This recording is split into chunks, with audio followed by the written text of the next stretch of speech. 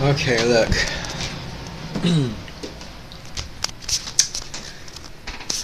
Folks, I was normal, okay? Like you.